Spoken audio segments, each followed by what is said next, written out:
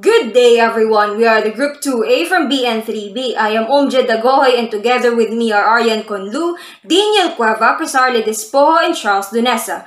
We are here to present a research entitled Lived Experiences of Nursing Students in Coping with Perceived Stress During COVID-19 Pandemic. Stress is prevalent among student nurses who are learning in a flexible online setting. They had increased stress after the lockdown. Fourth-year students have the highest stress levels and the lowest coping score, which indicates that they have a hard time adjusting to the stress brought by the pandemic.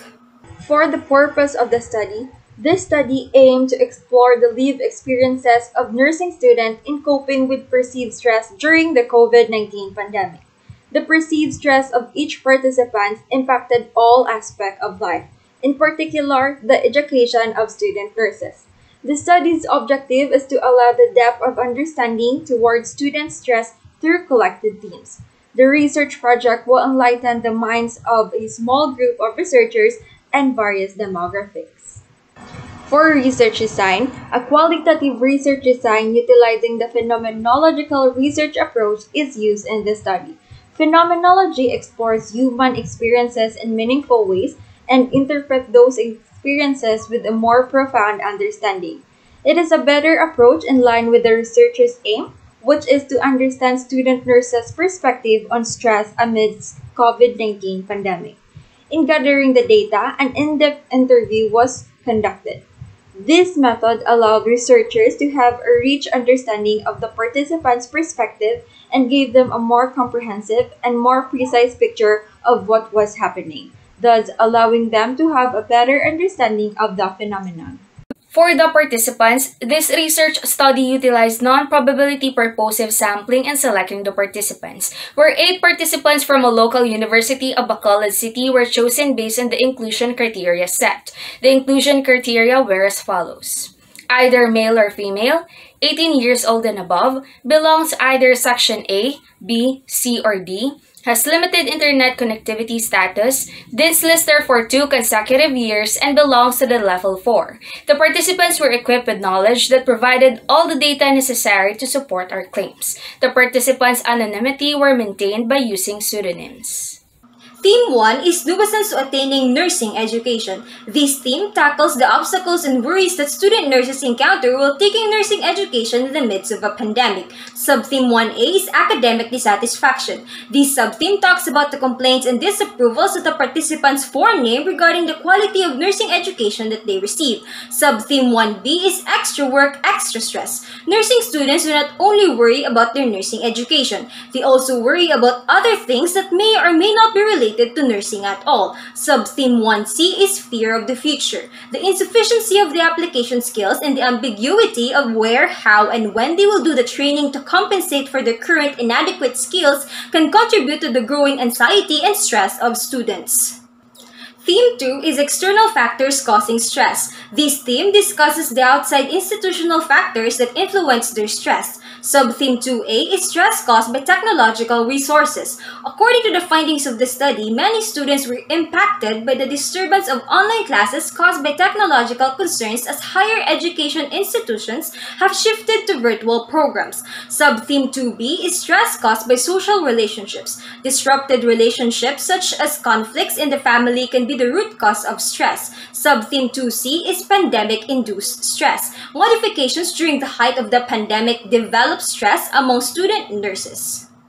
Theme 3 is keeping up with the stressors. This tackles the student nurses' coping mechanisms to cope with the stressor they are facing. Subtheme 3A is persisting through recreation. This subtheme talks about the activities that the participants use to cope with the stressors and how these activities help their academic performance and health. Subtheme 3B is problem-focused coping. This subtheme encompasses the most operative attempts and efforts in order to handle stressful circumstances in order to improve or remove the stressors through behaving individually. Subtheme 3C is unproductive diversions. There are coping techniques that are negative, such as those that are hurtful, unhealthy, or harmful.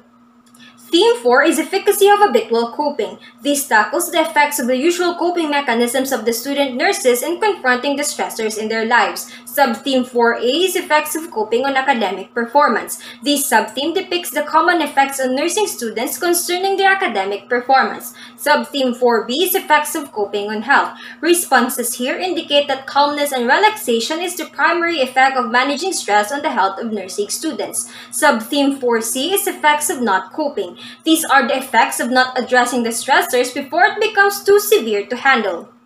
In conclusion, findings included coping is relevant in their daily routine as they find it beneficial, that the effects of coping can eliminate feelings of stress and encourage them to perform better in both university and personal life. It was emphasized throughout the study that excellent stress management skills and fostering a healthy school environment are essential. Factors that influence student nurses' stress were brought by the challenges of shifting from actual to online classes. On the other hand, external factors cause stress as well, in which intermittent internet connectivity, power interruptions, family conflicts, as well as social restrictions influence it. As a result, stress are being managed by engaging in enjoyable activities, seeking help, and giving breaks to oneself. Coping does influence better performance in both activities and class, but the lack of it may have negative effects such as deep deprivation. As stress remains constant and present, the efficacy of coping from utilizing a variety of coping mechanisms is necessary to prevent it. Recommended to the Commission on Higher Education implement and establish health-related policies and regulations and clear irrelevant topics from the curriculum. To the College of Nursing Administrators should at least take into account and respond to students' requests, not just merely listening but as well as taking action. For the clinical instructors should consider limiting students' workload and provide clear instructions for each and every task in order to promote more holistic learning experience. For the guidance and evaluation counselors to be more welcoming and make students more comfortable sharing their thoughts and worries. To the parents to create a better environment for the children. Recommended for students to recognize that there are strategies that they can use through this difficult period. Lastly, it is recommended to the future researchers to design new ideas in the improvement of the students' health.